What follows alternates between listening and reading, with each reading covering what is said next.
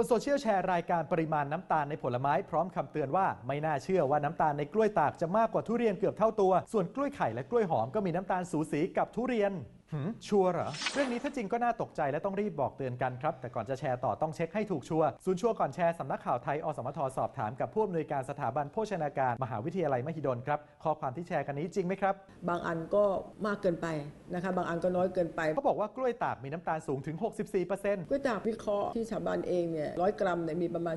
15%คิดว่าที่เอามาแชร์เนี่ยคงจะเป็นกล้วยตากไม่ใช่ธรรมดาอาจจะมีการอบน้ำผึ้งมาน้ำตาลเลยสูงเพราะกล้วยตากปกติมันไม่ได้มากมายถึงขนาดนั้นตัวเลขเปอร์เซ็นต์ที่ว่านี้ถ้าโดยทั่วไปก็จะเข้าใจได้ว่าเป็นเปอร์เซ็นต์ต่อน้ำหนัก1ขีดหรือ100 กรัมคือน้ำตาลจากผลไม้เนี่ยเท่าที่ทำวิเคราะห์มาเนี่ยมีไม่เกิน 20% แต่กล้วยตากเองก็มีโอกาสที่จะหวานอร่อยจนหลายคนกินเพลินมากเกินไปเราทานได้เยอะถูกไหมคะที่เราทานกล้วยลูกเราอาจจะทานกล้วยตากได้ตั้ง 4-5 ลูกคุณกินกล้วยตาก1หน่วยบริโภคก็แค่1ลูกหรือ2ลูกก็ประมาณ40 กรัมหารเข้าไปก็คือ 20% ก็เท่ากับผลไม้ทั่วๆไปเท่านั้นเองเขายังแชร์ว่ากล้วยไข่และกล้วยหอมก็มีน้ำตาลสูสีกับทุเรียนคือกว่า 30% ไม่ถึงนะคะอันนี้ผิดแล้วนั้นทุเรียนบางสายพันธุ์มีประมาณ 7% บางสายพันธุ์มีประมาณ 8% หรือ 10% บางสายพันธุ์มีไขมันเยอะเช่นก้านยาวเนี่ยแต่กล้วยเนี่ยมีสิทธิ์ถึงได้ถ้าในกรณีสุกงอมจนเละและทานไม่ได้มันขึ้นอยู่กับปริมาณหรือดีกรีความสุกโดยทั่วไปมันจะมีประมาณ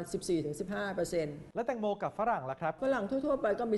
12-13% เท่านั้นไม่ได้มีเยอะส่วนในแตงโมมีประมาณ 7-8% เท่านั้นเองจะเห็นได้ว่าตัวเลขชุดนี้อาจจะต้องตรวจสอบดูในรายละเอียดอีกทีนะครับว่าแต่เราจะรู้เปอร์เซ็นต์น้ำตาลในผลไม้ไปทำไมล่ะครับอันนี้เป็นสิ่งที่สำคัญนะคะในการที่บางคนเนี่ยจะต้องเอาพวกนี้ไปคิดเป็นสูตรอาหารเพื่อไปทำให้คนไข้หรือคนไข้เฉพาะโรคต้องได้แคลอรี่เท่านี้เพราะนั้นพวกนี้จะต้องรู้ปริมาณน้ำตาลบางคนเนี่ยจะต้องจำกัดเลยว่าจะต้องได้ไม่เกิน 1,600 จะต้องได้ไม่เกิน 2,000 ถ้าเกินกว่านี้แล้วจะทำให้อาการเขาแย่ลงอันนี้เขาต้องรู้ส่วนคนที่ไม่ได้ป่วยก็แค่ใช้ความรู้สึกก็พอคนทั่วๆไปอาจารย์ว่าไม่จำเป็นจะต้องไปรู้ว่าโอ้ยนี่20 กรัมอันนี้30 กรัมมันไม่ได้ใช้ประโยชน์อะไรเพียงแต่ใช้เซนส์ของเราถ้าหวานมากแป้งเยอะทานได้น้อย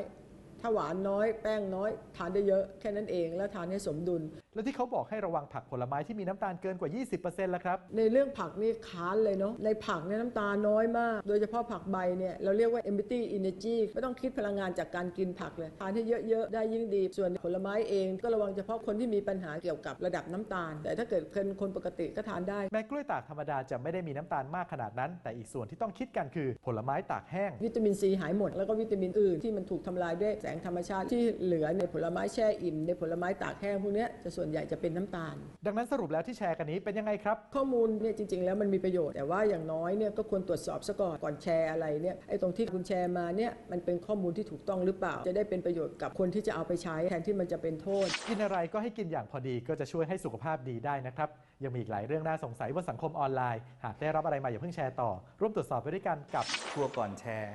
การแชร์ข้อมูลต่างๆอินเทอร์เน็ตควรได้รับการตรวจสอบความถูกต้องในทางวิชาการให้ดีเสียก่อนไม่ฉะนั้นจะเกิดความเข้าใจผิดในสังคมขึ้นได้ครับสนับสนุนโดยกองทุนพัฒนาสื่อปลอดภัยและสร้างสรรค์